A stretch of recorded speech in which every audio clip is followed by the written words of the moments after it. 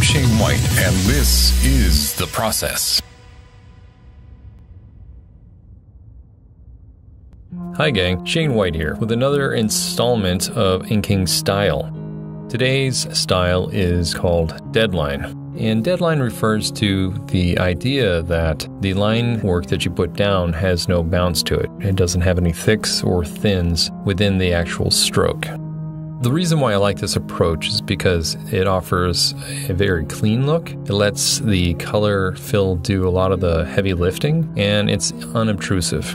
If you can hold your hand steady and make some really clean curves and lines, you'll get a better product in the end.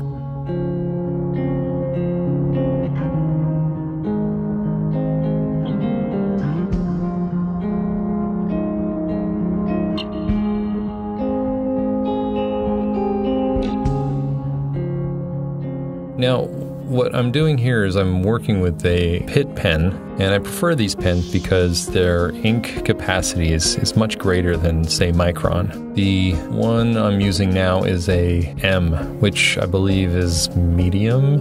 They have about 4 or 5 different grades or sizes of pen, and I'll illustrate that here later. Medium, fine, small, and extra small. And then there's a brush pen as well, and I think those come in 2 different sizes. Much larger, which is a B, and then maybe a smaller one, but I can't remember right now.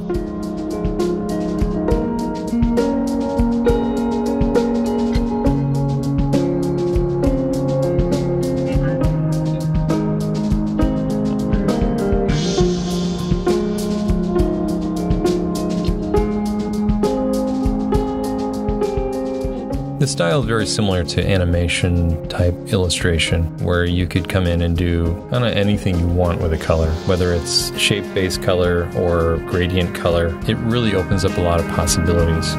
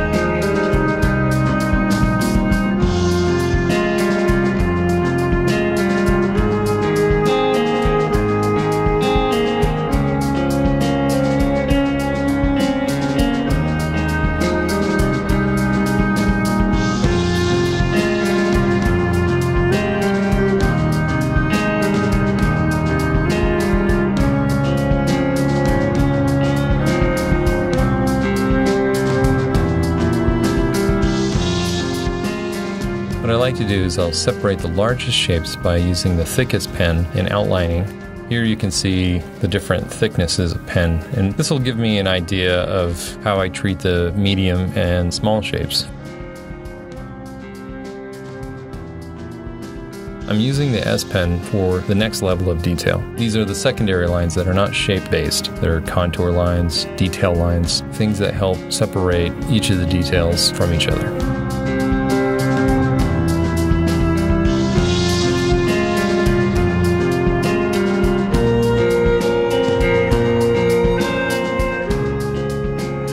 I learned this technique several years ago on a freelance job that I had with a video game company, and it kind of stuck with me. I could see the use that it would provide me for a different look depending on the kind of project I was working on. Sometimes when I'm working on a comic project, I like to change up the style and approach, and if I was doing something that was more color-based, I would probably choose this style over anything else, just because it leaves a lot for the colorist to really explore, whether it's gradient fill or shape-based coloring, or even just using zipatone. And the other reason why I like it a lot is that it's really fast. There's so little that you need to do to create volume with blackline, because it's going to be all done in color or halftones, that you just burn through all the line work and move on.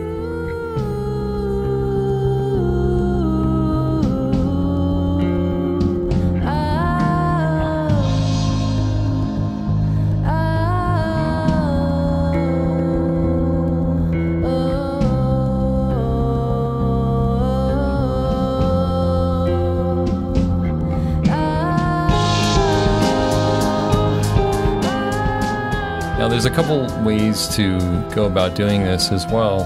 You can either leave it with just line work, which would be very open and very clean, or you can go in and spot blacks for shadows or real basic shapes.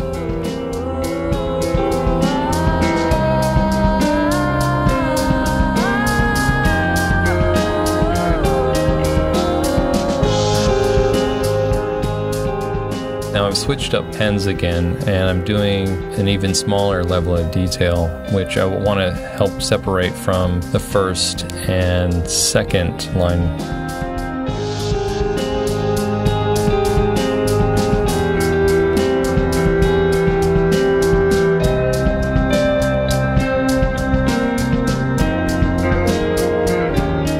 Now if you're using other pens, say like Micron, the idea is that you get enough distance between your thick outline and your inlines. So say if you're using microns, if you use an 8 for the outline, you could use a 5 for the inlines, for all the lines that are doing the secondary levels of detail. You want at least 2 steps of distance between the two. Otherwise, the perception of that line difference doesn't really show up.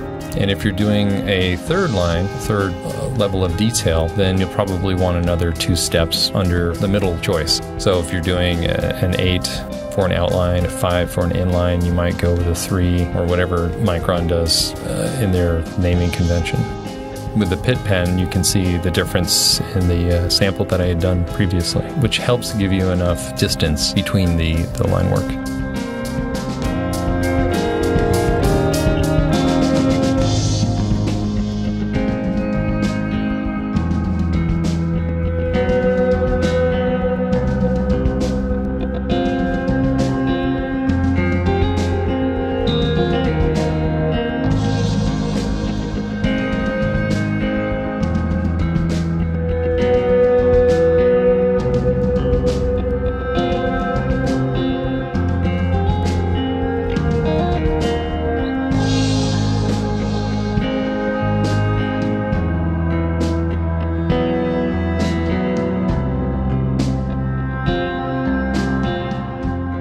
Now here I'm using a Pentel Brush pen. These are available at jetpens.com, which I absolutely love. These are really great, real portable. They keep a consistent point, and they have refillable cartridges, so you can just drop in a cartridge as soon as the ink is done.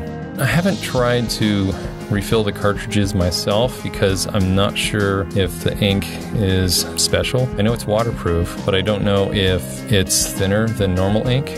And if it is, I might actually try to take some rapidograph ink.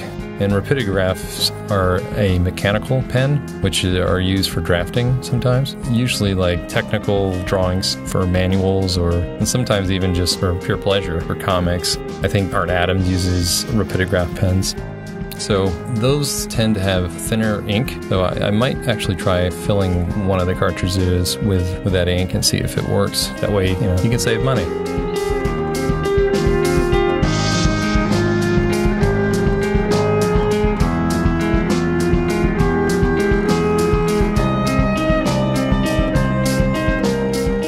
Now, by spotting blacks, this will help hold the shape of the illustration. It gives it weight, gives you focus, and it lets you help the eye grab onto something, because when you have a lot of outlines, your eye will float. It doesn't have enough for the eye to grab onto.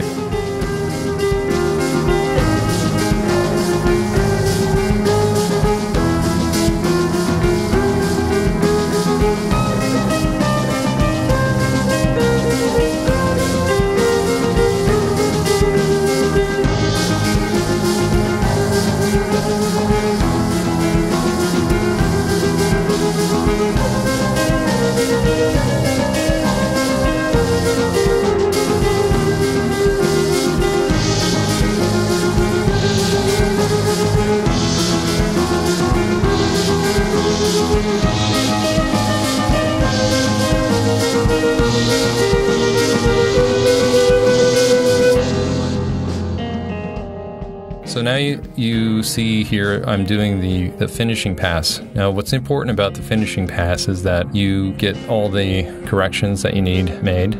I'll use a whole bean white gouache, which is a pretty good gouache. It's solid, not as transparent as some of the other gouache that I've used. And this gives me an opportunity to go back and forth between fixing mistakes and emphasizing lines or clarifying some of the points that I might have missed in the line work. It's important to be able to take an illustration to its natural conclusion, its natural finish. I think sometimes in my past I've been good in the beginning or in the middle phase of an illustration, but my finishes were always lacking. I think that's what helps separate the pros from the amateurs, so keep that in mind.